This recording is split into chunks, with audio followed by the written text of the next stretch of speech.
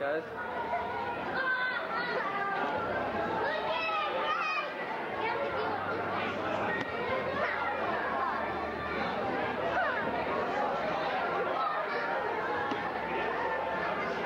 That tickled.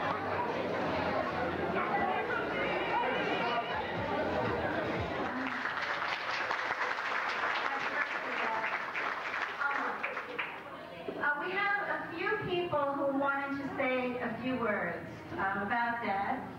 So my uncle and my cousin and my husband and a friend of Dad's all wanted to say a few things. So we're going to start with my cousin Bob, who has some recollections. You did misunderstand the invitation. I have to tell you, we thought you said he was going to be preparing a roast for his 70th birthday party, but the food was good anyway, so not a problem. And the fact that you asked us to say a few words, Uncle Craig tells me one thing, that everyone else said no, apparently. I'll do it anyway. It's an honor. Thank you.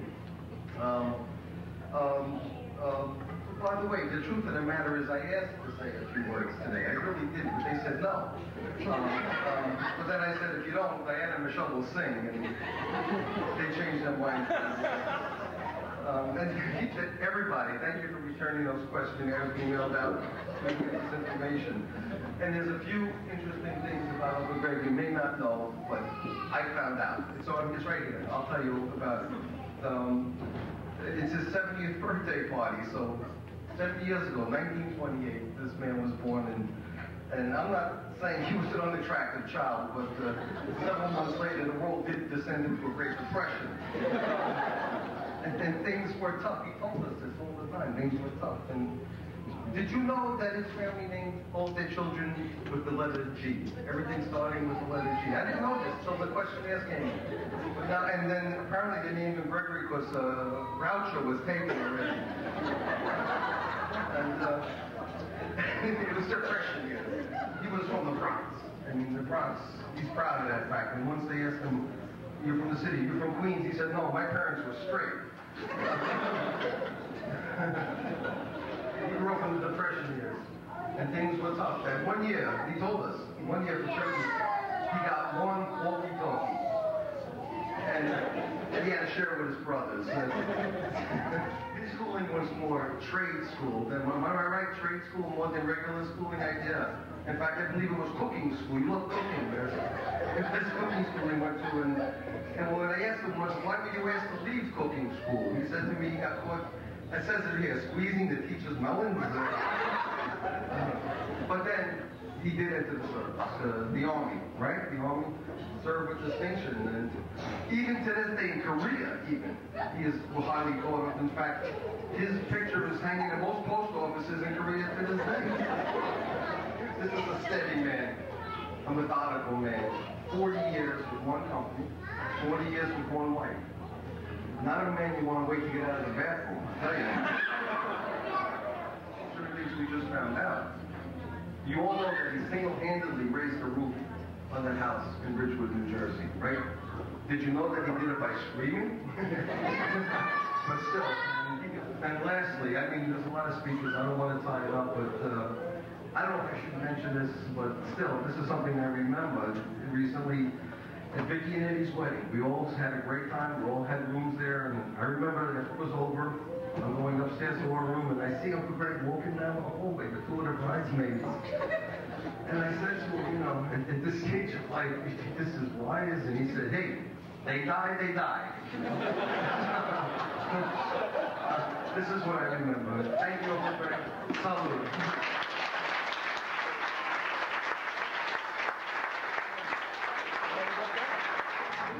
Isn't much for me to say about my brother Gregory, because he's a step. I don't remember my brother ever doing anything to me. Disappointed me many times,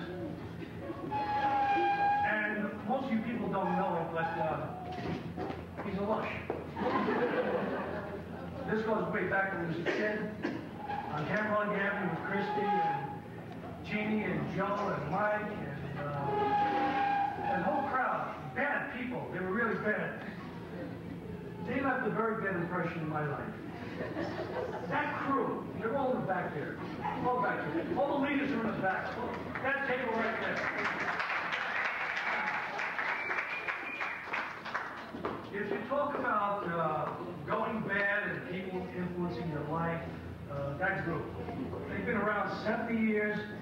They hung out in the same corner for 70 years. They still go back and reminisce, and they'll be going back for another 70 years. However, I never got into this relationship with my brother. My brother is basically known as, well, my mother had a great expression. She called my brother soft as oak, which means someone that hides things and does things in a quiet manner. And my brother basically gave me my first dollar, which I still have, when I was about 14 years old. Worked very hard, very dense. The family had to bail him out a few times. He was picked up by the cops 3 or 4 times. And we took him on probation. He's been on probation for a number of years. No one knows this. I don't think his wife knows it. I don't think his children know about it. There is really nothing good, like he said, about my brother.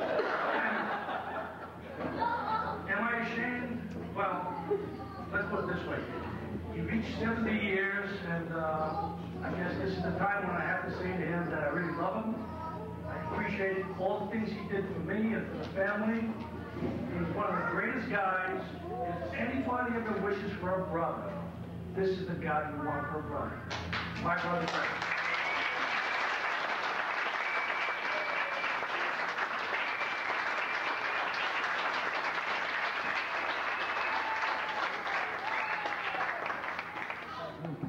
And the only good thing to say about him, thank God, because he also brought a lot of women to our group. Ray, I'm sorry, Ray, but that was before anything happened. But now that he's married and all the great children that's around him, I want to wish him and our friends who we lost a Chendai. Happy birthday.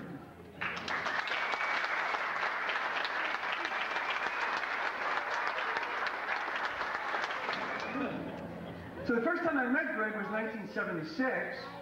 I said to him, I want to marry your daughter. I could tell then he was from the Bronx. Is anybody from the Bronx here? Hey, LA. I knew he was from the Bronx. I said, I want to marry your daughter. He said, forget about it. And during the next 20 years, I heard that phrase so many times. Greg, I need a mortgage for a new house. Forget about it. Greg, I need college tuition. Forget about it. Over and over. 22 years I've heard that, right? The best time of the year to be at the Pietrocola residence is Christmas time. As Bobby said, that's when Greg bakes, and he's a wonderful baker. So you walk in on a Sunday afternoon, the aromas are just wonderful. The only problem is when Greg bakes, you can't find a place to sit. There's no, because he's got strufela on every couch. God forbid you should not feel well, you want to lie down, you can't lie down. There's ravioli on the bed. Forget it, you can't do it. Sunday afternoon in general is a wonderful. See, Greg's very romantic. You may not know this, but on Sundays, he and Ray, they have this kind of little sonata that they do. It's a little serenade back and forth. Like about 1 o'clock on a Sunday afternoon, you'll hear Greg say to Ray, "Put the butt on!" You know, that's the point of the sonata. And Ray kind of chirps back to him, "You're going to cut the meat now or what?" You know, you get this thing going back and forth. It's just wonderful. Besides Greg's smile, another thing I admire about Greg is his friends. They're all sitting back here. You see, in my generation, we have a friend for 5 minutes. My son's generations, a friend is a few minutes and they're gone. But Greg, his boyhood, high school friends, they're here. These are lifelong friends. You gotta love them for that, right? And you gotta love their names. They all have these wonderful names. Right here you got Little Joe. Joe, raise your hand. Little Joe, right over there. Joe, stand up. Stand up a minute. Little Joe was the enforcer of 187th Street, right here. And you got Joe Diggs right next to him. Joe Diggs, stand up. And of course, Chris, right? And of course, who's not here is Tiny, who's huge, right? Lou Black, who's not here, and my personal favorite, Nicky Dogs. And Nicky Dogs, Nicky was Dion DiMucci's Uncle. Yeah. And I just want to take you back to what that must have been like the summer of 1947 on 187th Street. What was that like? Postmodern, post-war America, optimism, a lot of things to talk about, stimulation, a lot of grist, a lot of good conversation. It was before doo-wop. They weren't singing doo-wop, right? And just think of these guys on 187th Street talking with each other. What was it like? Maybe it was like, Joey, what do you want to do tonight? I don't know. What do you want to do tonight? Well, why don't we go stand over there instead of over here? It must have been fantastic, huh? And then I'm sure one of them probably said to Greg, hey, Greg, you want to meet a girl? I got a nice girl for you. Yeah, what's her name? Greg said, well, Raphael. And Greg said, forget about it. But then that's how they met. Of course, the rest is history. 4 wonderful children. And we know Greg's a terrific father. A little strict. Greg is well known to be a little strict. Some would say just to the right of the till of the high. A little strict. But Greg was democratic. He always gave his kids choices. Yeah, he would say, you got a choice. Take it or leave it. That's your choice, right? He would say, my way or the highway. And his son Gregory, he was always asking little Gregory from the time he was a kid, what do you want to be when you grow up? What do you want to be when you grow up? What do you want to be when you grow up? And Gregory would say to me, why does he keep asking me what I want to be when I grow up? I said, Greg, he's looking for ideas. He doesn't know what he wants to be when he grows up. And of course, as Bobby said, Greg, a crack mechanic. Engines, train engines. Nobody can figure out how that train went from Warwick to Garfield.